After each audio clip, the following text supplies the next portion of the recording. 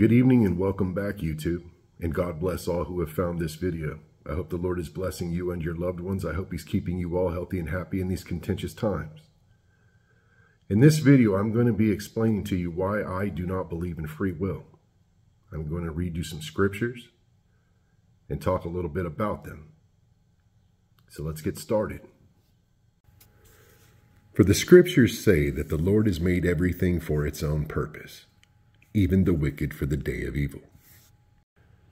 And thus says the Lord your Creator, O Jacob, and He who formed you, O Israel, do not fear, for I have redeemed you. I have called you by name. You are mine. Then He says, everyone who is called by my name, and whom I have created for my glory, whom I have formed, even whom I have made. He created these people to give Him glory. As the scriptures also say, do you not know that your body is a temple of the Holy Spirit, who is in you, whom you have from God, and that you are not your own? Those whom He formed and those whom He created, like Jesus Christ, He sent His only begotten Son into the world so that the world would be saved by believing through Him. His Son was the sacrifice, the sacrificial lamb. So the man had no choice in what he came here to do. His life here was here for a purpose. He was created for a purpose, to glorify God here on earth. Basically fulfill God's promise to Moses. Even Jesus Himself said, I did not come down from heaven to do my own will, but I came down to do the will of Him who sent me, and that He wasn't seeking His own will. He told you that what He spoke, He was commanded to speak. He did not speak on His own authority.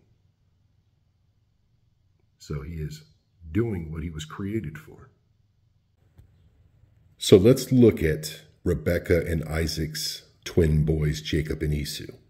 For Paul writes concerning them, and he said, not only this, but there was Rebekah also, when she had conceived twins by one man, our father Isaac. For though the twins were not yet born, and had not done anything good or bad, in order that God's purpose, according to His choice, might stand, not because of works, but because of Him who calls, not by anything that they can do or earn, but it was by His purpose and His choice. For He said, the older will serve the younger. And just as it is written, Jacob I loved, but Esau I hated. So before these two boys were even born, God had already decided who He was going to love and who He was going to hate. And Paul continues and says, what shall we say then? There is no injustice with God, is there? May it never be. For He says to Moses, I will have mercy on whom I have mercy, and I will have compassion on whom I have compassion. So I think about that verse, and it says, again, He said to Moses, I will have mercy on whom I have mercy, and I will have compassion on whom I have compassion. So then it does not depend on the man who wills or the man who runs, not what you want, but on God who has mercy. For the scripture says to Pharaoh, for this very purpose I raised you up to demonstrate my power in you, and that my name might be proclaimed throughout the whole earth. For this reason I raised you up, for this purpose I put you in this position, so that I could bring all these plagues upon your country and demonstrate to the world my power and my wrath. He hardened Pharaoh so that Pharaoh would not let Moses go. He hardened him so that God's will or His purpose could be established through that man. Because let's be honest, if God hadn't hardened him after the first 2 or 3 plagues, He would have let Moses and the people go. But everything had to go the way that God proposed it to go. And we could use Moses as an example also. It entered his mind at the age of 40 to return to his people. The Lord put that on him to return to His people so that God could make him king and make them their leader and basically their savior. He brought them up out of Egypt. He was serving God's purpose. He was created for that purpose. He killed an Egyptian and he buried the man's body and he hid it. Think about King David. How many men did he kill? And he coveted a man's wife, sent that man off to war in the front line of his army to die so that he could take that woman for himself. He coveted another man's wife. How about Judah? He slept with his daughter-in-law, thinking she was a temple prostitute while being a married man. These men, it didn't matter what they did in their life. They were already chosen before they were born. They committed sins just like every other man. It has nothing to do with us. It's God's mercy. It depends on whom he has mercy. As also David said, blessed is the man that God does not impute sin. Let's continue. So then Paul says, he has mercy on whom he desires, and he hardens whom he desires. You will say to me then, why does he still find fault? For who resists his will? Right? If he created them for that purpose and that's what he wanted them to do, who's going to resist him? For it says, all the inhabitants of the earth are accounted as nothing, but he does according to his will in the hosts of heaven and among the inhabitants of the earth. And no one can ward off his hand or say to him, what hast thou done? No one's going to say to him, what have you done? But on the contrary, who are you, O man, who answers back to God? The thing molded will not say to the molder, why did you make me like this, will it? Who are we as men to question God? Who are we to answer back to God? Indeed, does not the potter have a right over the clay to make from the same lump one vessel for honorable use and another for common use? So what if God, willing to demonstrate his wrath and to make his power known, endured with much patience vessels of wrath prepared for destruction? Prepared for destruction. And he did so in order that he might make known the riches of his glory upon vessels of mercy, which he prepared beforehand for glory. Even us, he says, whom he also called, not among Jews only, but also from among Gentiles. So what if God, willing to demonstrate his wrath and to make his power known, endured with much patience vessels of wrath that he prepared for destruction? So that verse makes me think of Judas.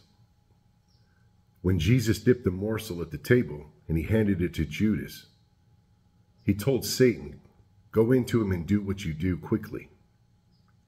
It wasn't by Judas's free will that he betrayed Jesus. It was written long before the man was even born that he would do so. Peter spoke of that. He was a vessel prepared for destruction because we're nothing. As I just read you, it said, all the inhabitants of heaven and earth are accounted as nothing, but he does his will in all those hosts. We are nothing before him. When Jesus was on the cross before he died, he prayed to his Father and he said, Father, forgive them. They know not what they do. All those that divided up his garments and those that crucified him, they were all created for that purpose. Every moment in their life and every action that they made had a reaction to lead them up to that moment. Just as me sitting here and teaching, I was called. He revealed himself to me when I was not looking for him. The mind of man plans his way, but the Lord directs his steps. The plans of the heart belong to man, but the answer of the tongue is from the Lord. For Paul says concerning preaching, if I preach the gospel, I have nothing to boast of, for I am under compulsion. Compulsion means you're being forced to do something against your will. Woe is me if I do not preach the gospel. For if I do this voluntarily, I have a reward, but against my will, I have a stewardship entrusted to me. And Jesus said to the disciples, you did not choose me, but I chose you, and appointed you that you should go and bear fruit, and that your fruit should remain, and whatever you ask of the Father in my name, he may give it to you. You did not choose me, he said, but I chose you and appointed you. And his father David said, how blessed is the man that you choose and cause to approach thee, that he might dwell in thy courts. How blessed is the man you choose and cause to approach thee. It's like being born again. For the gifts and calling of God are without repentance. Moses didn't repent before the Lord gave him the Spirit, nor did David.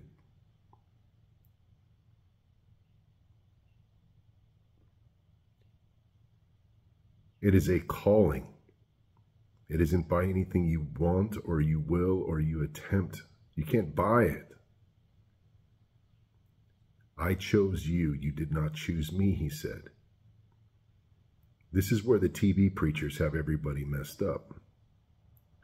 Faith comes by hearing, and hearing the word of God. As Ephesians 5:26 says, the Lord cleansed us by the washing of water of the word, by these pages. And as Peter said, you were born again by the living and abiding word of God, by these pages.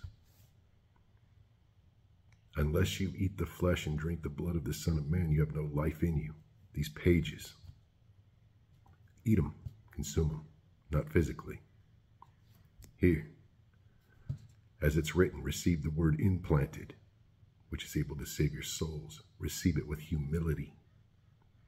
If it's not received with humility, you're not receiving it. We're men, we're nothing before God. Instruments for his will and his purpose. God can do no evil, so he created Satan to do what he does, and all the evil spirits. If you've ever read the book of Job, Satan had to be allowed to attack Job. He had to get permission, or he had to be allowed. The Lord had to allow him to do it. I've done shorts on some of these too. Some of the spirits before the Lord that he sent out to be deceiving spirits in the mouth of prophets. He even tells you he causes these prophets to lie and do the things that they do. It's all an understanding. And the foundation has to be built properly. If one stone is out of place, then the whole thing's crooked. It's the same thing with biblical teachings. As Paul said, clean out the old leaven so that you be made new. Get rid of the old teachings. Be washed by the word and born again. Because we're not born again by anything that we want or we ask for. For the Lord says, for I will take you from the nations, gather you from all the lands, and bring you into your own land. Then I will sprinkle clean water on you, and you will be clean, and I will cleanse you from all your filthiness and from all your idols. Moreover, he says, I will give you a new heart and put a new spirit within you. And I will remove the heart of stone from your flesh and give you a heart of flesh. And I will put my spirit within you and cause you. There's that word again, cause. I will cause you to walk in my statutes, and you will be careful to observe my ordinances. I will cause you, and I will put my spirit within you. It is by the Spirit that we are caused to do these things. And Jesus warned us and said, therefore I say to you, any sin and blasphemy shall be forgiven men, but blasphemy against the Holy Spirit shall not be forgiven. Because it is the Spirit, by the power of the Spirit, that these men did the things that they did. As he says in another verse, truly I say to you, all sins shall be forgiven the sons of men, and whatever blasphemies they utter. But whoever blasphemies against the Holy Spirit never has forgiveness, but is guilty of an eternal sin. And it is because they were saying he has an unclean spirit. They were saying that they were doing these things by an unclean spirit. And they do the same today with those who teach by the scriptures. So they did not choose him. They were caused to approach him. He anoints them. They were foreknown before the foundation of the world. They were predestined. Born again by the will of God, not by the will of flesh or the will of man, but of God. Men that he put into the world, and at the proper time taps them on the shoulder and calls them in for duty. Washes them, cleanses them, changes them into something new, and uses them for his purpose. It is through the Spirit that the deep things of God are revealed. So if someone is revealing the deep things of God to you and you're telling them they're doing it by an evil spirit, that is blasphemy. You know not what you do, just like the false prophets. They know not what they do. They were created for this purpose. We recognize them by the scriptures, because it says this word is alive and active and sharper than any two-edged sword, and you can judge the thoughts and intentions of the heart by it. If you know it well, you can test the spirits and know whether or not they are from God. He whom God has sent speaks the words of God, for he gives the Spirit without measure. This is how we know the children of God and the children of devil, the spirit of truth and the spirit of error.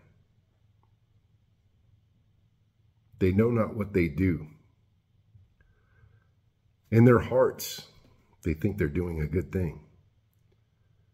In their hearts, they think they're earning salvation, and they think they're saving other people. But that's not how it works.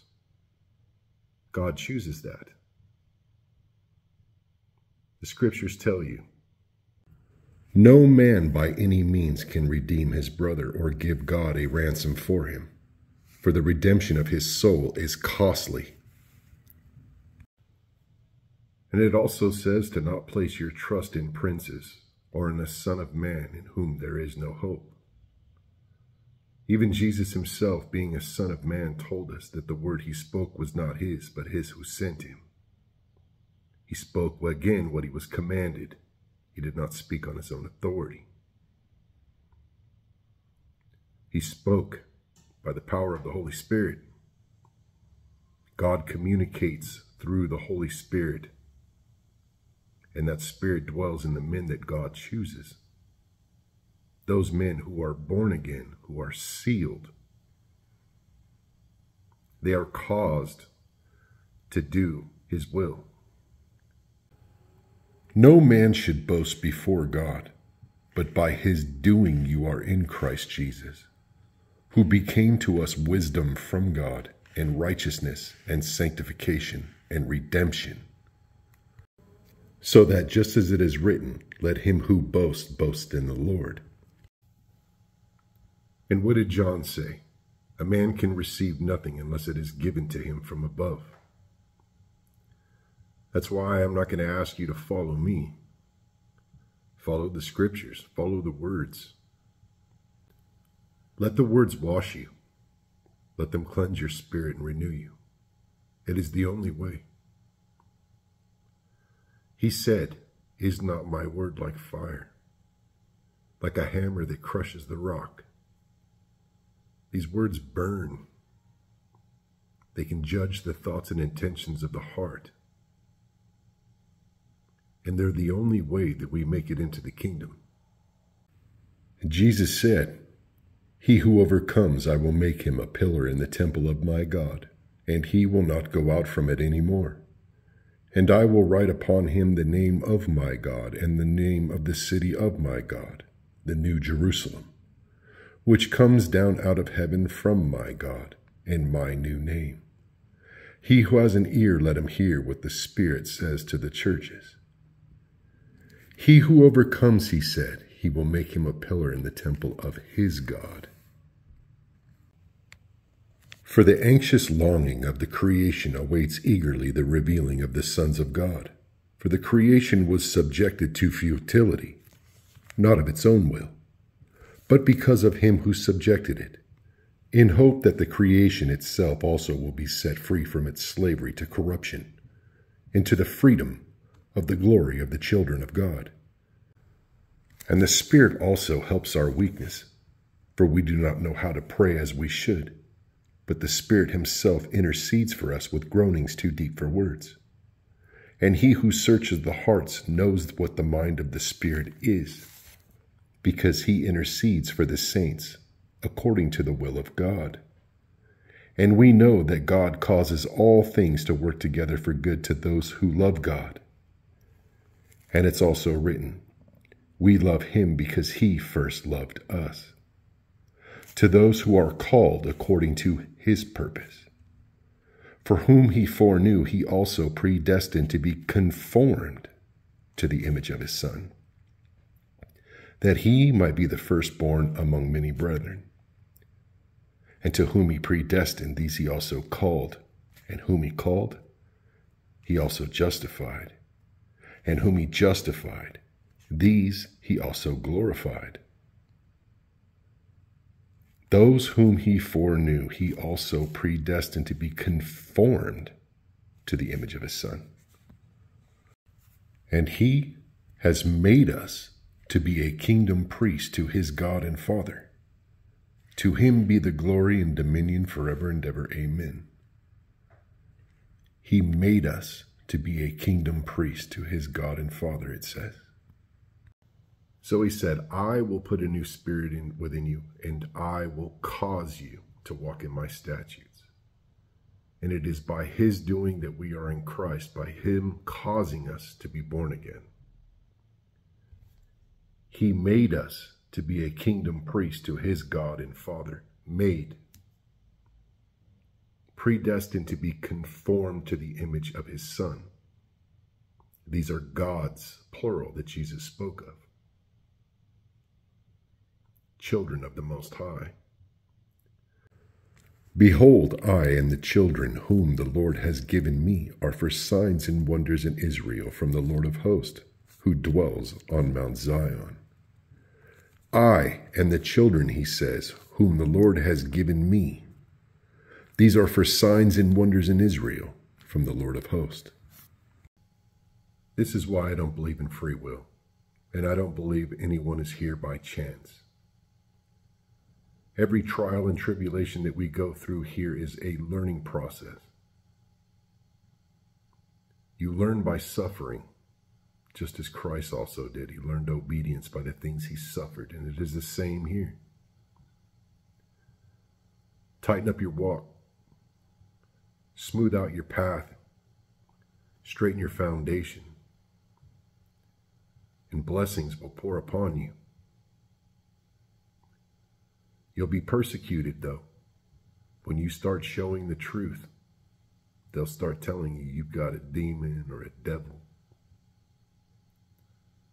You got an evil spirit working in you. Hold to the word. Don't even trust in your own heart. Don't lean on flesh and blood. As he said, don't make it your arm. You're cursed if you do. Look for your answers in the pages. Not on YouTube or on some false prophet's page that's created for their purpose. He is causing them to do these things. When you see them, it just reinforces your faith. When you're persecuted, he told you that you would be hated by all. And woe to you if everyone spoke well of you. Expect to be disliked.